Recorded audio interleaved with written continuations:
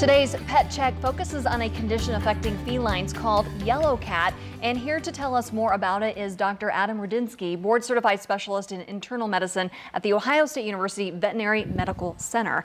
Thank you for joining us, and tell us about this little guy. Well, I'll introduce you to honestly one of my personal favorites out of all these that we've done. This is Fez. He's just about a year or two old, and he's with Colony Cats Rescue here in Columbus. And he's the biggest sweetheart. Very chill.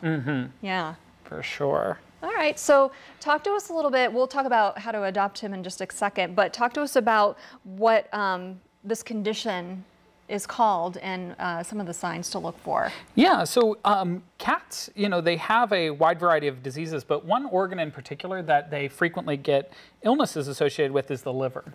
And much like people that will get jaundice or yellow tints in their skin and eyes and whatnot, cats will get the exact same thing. And so that's a major thing for owners at home to be watching out for if they're seeing any sort of color change to the cat's skin, to have them evaluated by their veterinarian. So other than a color change, what other symptoms could they see?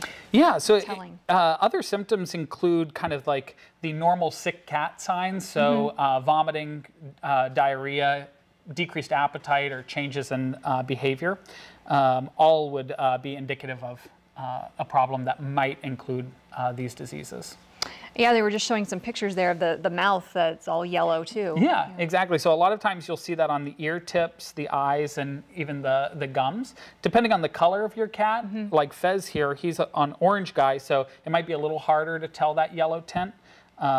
But yeah, those pictures are great examples of it. Okay, so is this condition curable, treatable? Yeah, so the big two that we deal with in my specialty are called hepatic lipidosis, which is like a fatty liver disease, or cholangitis, which is often either an inflammatory or infectious disease of the liver.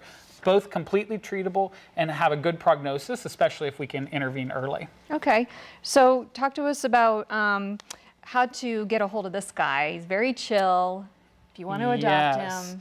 So I can't imagine he will be available for long because tons of people are going to be jumping for him. But contacting Colony Cats to go ahead and get information, he could be in your house soon.